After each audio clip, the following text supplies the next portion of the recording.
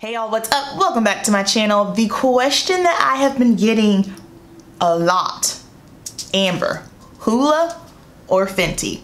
Let's talk about it. So Fenty Beauty came out with their bronzers this past Friday. Today is currently Monday. You guys saw me test out Hoola on a live video for the first time. I think it was probably about 2 or 3 weeks ago, and we were all pleasantly surprised. This was before anyone knew that Fenty was going to drop their bronzer. So of course, you guys saw me use this. I love this and have been loving this a lot. So when Fenty came out, you guys were asking me, what do you think? What do you think? So we're here to talk about this today. We're going to do demos, we're going to do comparisons, you're going to hear my pros, you're going to hear my cons, you're going to hear my thoughts, you're going to hear all that. So let's go ahead and get into it. First, what we're going to do is, let me zoom you in. Zoom you right on in, and I'm going to put Fenty on one side and then Hoola on the other. I'll use different brushes and all that jazz. So first, let's go in with the Fenty. And we're just going to use my Real Techniques. This is actually a blush brush, but I like using this for bronzer. Both of the brushes that I use them for bronzer. So I am in the shade Mocha Mami. The shade before this one, I can't think of the name of it. I can't remember the name. The shade before this one was a little too cool tone, I thought, and I'll make sure that I post my swatches in my videos so that way you guys can kind of get a better idea. When I snapped my photo of this, it does seem to look a little bit lighter than it does in person. When I saw it in person, it looked way darker than what I was expecting just from the photos. So just be mindful of that. It does look a little bit warmer. All right, so I'm just gonna start up by putting this on the side of my cheeks here.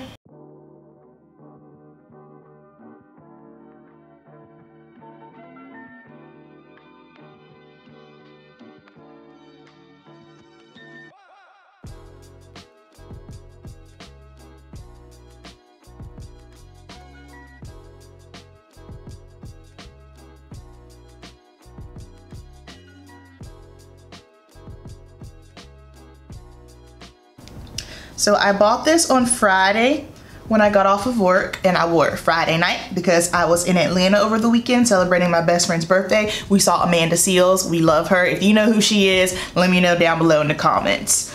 We saw Amanda Seales, so I wore it out that night. So I wore it Friday night, I wore it Saturday, and I wore it Sunday. So today is my 4th time messing with it. I kind of immediately when I first used it, I already had my thoughts on it. It didn't take me long whatsoever to gather my thoughts with this one. All right, so here is what it's looking like. So this side here, this is what Mocha Mami. And then over here, nothing over here. And I'll just...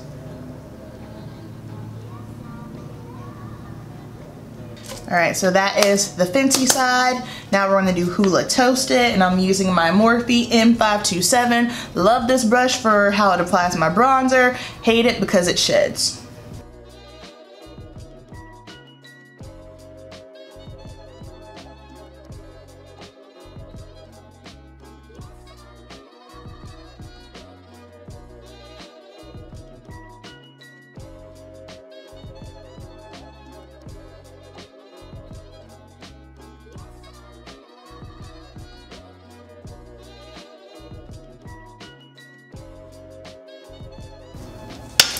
All right, so on this side we have our Hoola Toasted, and on this side we have our Fenty Mocha Mami.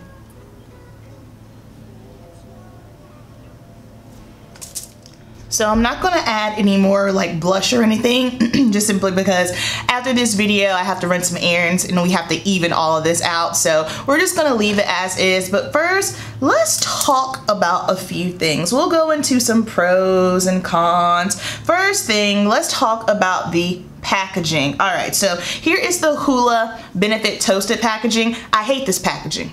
I do not like this. I don't know why they put it in this box. It's just, I don't know. And then sometimes, like, if it goes on the inside, it'll leave a dent on the powder, which is a little bit annoying to me. I cannot stand the packaging of this. And then this mirror is tiny. Like, who is really going to be using this? I mean, you can't really use this mirror for anything. I think Benefit should totally revamp all of their Hoola bronzer packaging because don't like it. Fenty packaging, however, stunning. So rose gold, it has a beautiful mirror, Fenty on the bottom, pan, easy access, you can get into it. You can easily get into this one with your brush too, but like I said, I do not like the packaging. Now, you're probably thinking, okay, which one do I need? It's all going to be a matter of what you prefer. I'm probably going to get some comments about this just simply because I know a lot of people are Fenty ride or dies. They're Fenty stans. Fenty is the end all be all. Fenty is the best, period, nothing else. However, I am a fan of Fenty. I love Fenty products. I love Riri. All well and good, but I think sometimes what people do is, especially, I know it was very, very innovative and a big deal when she came out off the rip with all of these shades automatically. Inclusivity, that was the trend. We're still riding that bandwagon, yada, yada, yada. That's great. That's all well and good. And because of that, you know, Fenty has been reigning as the queen, you know, so since Fenty came out till now, I feel like whenever other makeup lines come out with anything, it's always in comparison to Fenty. Oh, well, Fenty has this. Well, Fenty has that. Where I understand they have that, but what people have to realize is the Fenty foundation, that ain't for everybody. I'm oily. I love it. I'll tell you right off the bat, if you're dry, it ain't gonna work for you. So just because it does have such a large range, it does not mean a thing when you're talking about skin types. I love that there's so many shades and undertones and everyone can find something, and it's tricky to find something, but just because they have X, Y, and Z doesn't automatically put them at the top of the list, you know what I mean? Because everything's not gonna work for everyone. Love the foundation, hate the concealer. I'm not into the highlighters and how chunky and glittery it is, so please keep that in mind. And also, I mean, this is just, you see this with celebrities, you see this with beauty brands. Everybody is at the top, you know, you're riding the wave. You start up at the top and then things change and then someone else comes in. That's just the way it is. So whenever I think of Fenty, I love it, but I also feel like people just act like it's the end all be all and they can do no wrong. Now, I said all that to say this. I feel like Fenty did not come out with enough shades for their bronzer, and I feel like for a brand who off the rip, you know, came out with so many foundation shades, we expect nothing but that, you know. Now 8 is a lot. That's really, really good. I just think maybe just they came out with 8, which is bomb, but the undertones of it all, the shade under Mocha Mami, to me looked a little bit it looked a little bit too cool tone. My beef with this one is it's red. You know, there's no denying it. And I think and I know a lot of people, when they think of bronzers, they think of warmth, which is correct. You think of warming up the face, this being sun-kissed and, you know, being nice and warm. And while this is warm, it's not horrible. However, it is a little too red for my liking. Something else that I noticed about this is it's red, which I'm not a fan of red tones on me personally, especially because I am so oily, and then once my oil starts pushing through, I look real red. Something else is, me personally, I don't think this is deep enough. If you are my shade, if you're deeper than me, this isn't gonna show up on you. I forgot to take a picture. I'll have to see if Lauren took a photo. When I did her makeup that night of the for the Amanda Seales show, I was putting it on her and you couldn't, it didn't show up on her. So I was kind of like, okay. So if you are my shade, it will show up on you. However, if you do not like looking red, then you might not be into this. Now, is this horrible? No, it's not horrible. It is just, it's not my favorite. I don't know. I'm still kind of on the fence about it. I was a little disappointed because I was expecting so much more, but is it horrible? No. Is the undertone not for me? Absolutely. And I just kind of feel like they could have went deeper and maybe not so red, but that's just my opinion. Now, moving on here to Hoola Toasted. I'm a fan of Hoola Toasted. I love it. I honestly prefer this over Fenty. Fight me, that's fine. It's my opinions. We all have opinions, just like we all have buttholes. It's okay, you know? Now, a lot of people's beef with Benefit is they've had Hoola for so long and it's taken them so long to come out with this, so therefore I'm not buying it. And while your feelings are valid, and I totally understand why you feel the way that you feel, I get that. on the other side of it, I kind of look at it this way. It's like, yeah, it's super, super annoying that the cult favorite bronzer everyone loves, and it took them this long to expand and come out with deeper shades. However, it took them a long time, but as far as I'm concerned, they got it right. I know there are a lot of brands out there where they just come out with stuff and they push it. Oh, here, 30 shades, X, Y, and Z. And it's kind of like, well, just because you have that many shades, it doesn't mean anything if they're not true shades that are gonna work on someone. Just because you come out with something faster than other brands doesn't necessarily mean that it's gonna be a killer and everyone's gonna love it and use it. So yes, it took them too long to come out with it. However, it's a bomb. It's a great product. For me personally, because I am more so of like a golden yellow undertone, I tend to stay away from things that are red.